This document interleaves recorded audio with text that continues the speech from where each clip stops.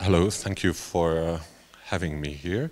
What I would like to present is also addresses the problem Ben has mentioned, that we lack any evidence really on what's happening in this domain and how, what kind of data we can design our policies on.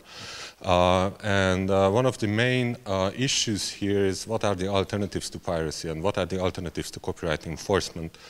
So the project that we are working on, and I'm part of a larger team here, at the University of Amsterdam Information Law Institute.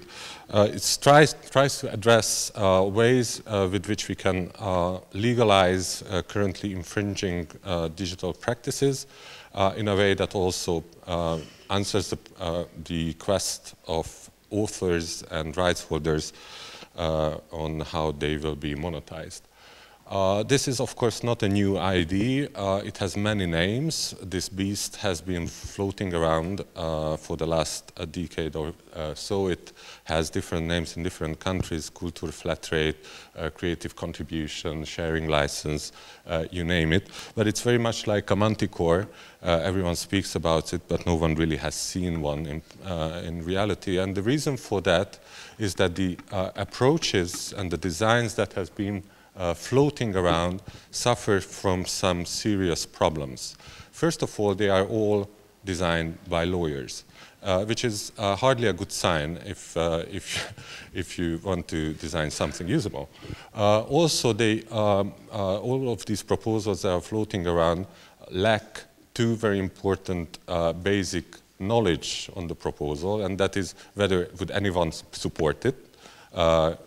Anyone, including rights holders as well as users, and what would be the economic impacts of introducing such a scheme. It always fascinates me that I'm a Hungarian living now in Amsterdam, so when we in '89 joined the free world, I was promised that the customer will always be right, and the copyright system doesn't seem to follow this rule, so this is the only domain probably where the customer cannot be ever right. But we try to understand what would be the combination, what would be the solution that would enjoy a serious public support.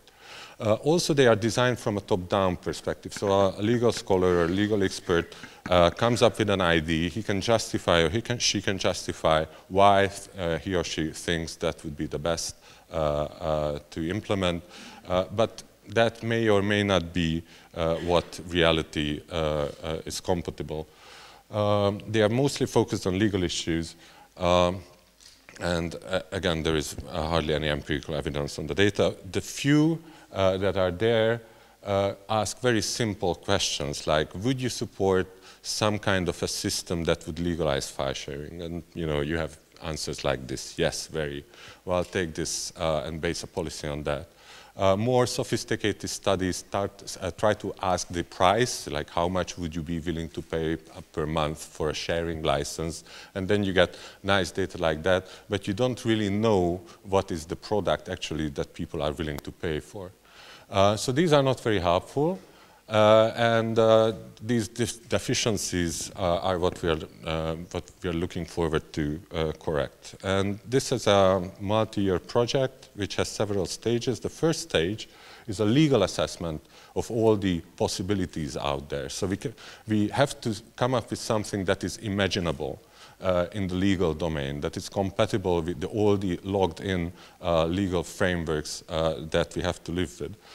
So we have a legal part of this research that maps the domain, maps the already existing proposals, and tries to understand what are these imaginable solutions out there.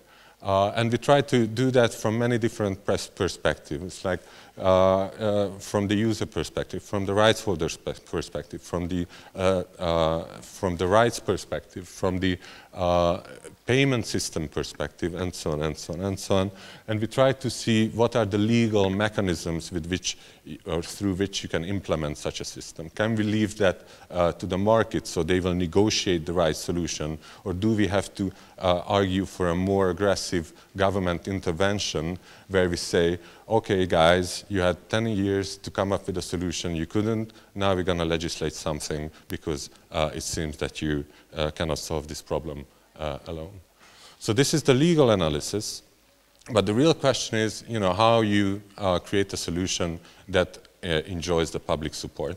And you don't have to be a brain surgeon to understand that if something doesn't enjoy public support on the internet, it will fail. Whether that's a policy like copyright or whether that's a service, if it doesn't meet with the norms and expectations and the imaginations of the individuals who are sitting in front of the computer, you will not be successful. So the question is, how do you test these ideas? And the way we come up was that we don't know what's in the head of the individuals. We are not really interested because we shared this idea of the previous presentation that it's mostly chaos, and it's very difficult to deal with that. And we also don't want them to understand copyright, because I'm not a copyright lawyer myself. I deal with copyright. I've dealt with copyright for 10 years, but I don't understand it either. So I don't expect others to understand all these issues. We treat these as black boxes. And what we feed this black box is a number of options. So we try to pack these different possibilities into a product which has several different attributes that are very easy to understand. It's like, is it mandatory that you will pay a monthly fee for some kind of a sharing license, or is it voluntary? If it's voluntary, does it come with the same level of enforcement that you now enjoy, or will it come with some severe enforcement measures to catch those who still download but do not pay for it? Does it come with a fixed fee everyone will pay? So whatever I use, I will pay the same 10 euros as you are? Or will the fee change with how much I consume? Does it come with downloading only rights, or people would like to have the right to share, or people would like to have the right to modify those content and share as well? What kind of subject matter are we talking about? Did Spotify and Deezer solve this problem of piracy in the music domain? So we have to concentrate on audiovisual content or books? Or these are propositions that are not valued by the market, so people wouldn't want to pay for the inclusion of e-books, for example, into such a product? What kind of catalog they are expecting? One of the main reasons cited for piracy is that they are downloading stuff that they couldn't find through legal sources. Would people be willing to tolerate something that reflects the current market, which is you either find it in a legal service or you not? Should we force rights holders to enter into a system, or can we leave it in a voluntary model where rights holders can decide whether they want to take part of an alternative compensation system or not?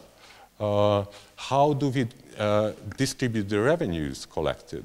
Is it a factor when people decide whether they want to join or not to a system? We think that it's a value if we say that individual artists, human beings, will receive at least half of the revenues rather than the corporations. How does monitoring and privacy issues come to the picture? Would people pay less if we tell them that they're going to be monitored? What is the value, what is the price of privacy in this context? Because of course, at the end of the day, what we are interested in, how much would people be willing to pay for a certain combination of these attributes. So how we do that? How do we ask this question? Through a survey, a representative survey in the Netherlands on 5,000 households, using a three-part survey. First, we mapped the media consumption habits, like you've seen in the World Internet project, mapping online, offline, legal and illegal consumption patterns.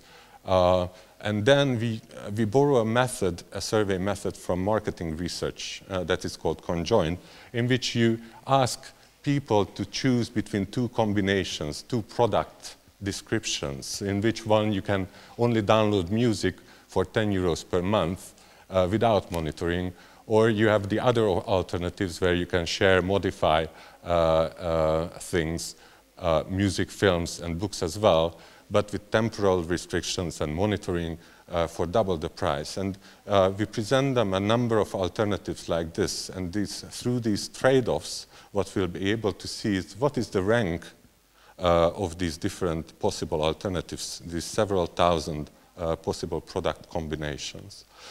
We not only be able to say what is the most valuable, most popular option within this, but we'll be able to pinpoint certain consumer groups like pirates or like offline people or like people who already have Spotify and accounts and buy films on iTunes. So we can measure substitution effects as well, because it's politically very difficult to sell something to rights holders if we say that, ooh, we have a wonderful solution, people would buy into it, but it will destroy already established revenue channels for you. So this is the survey that we're gonna run next month, hopefully. And one point will be the social analysis, and the other outcome will be the economic analysis. So we're going to do a welfare analysis, which is the basis for any policy design. We'll be able to tell which interest group, which stakeholder group in society, rights holders, state responsible for the enforcement, consumers are better or worse off due to the implementation of different policies based on that. The results will be available from early next year onwards.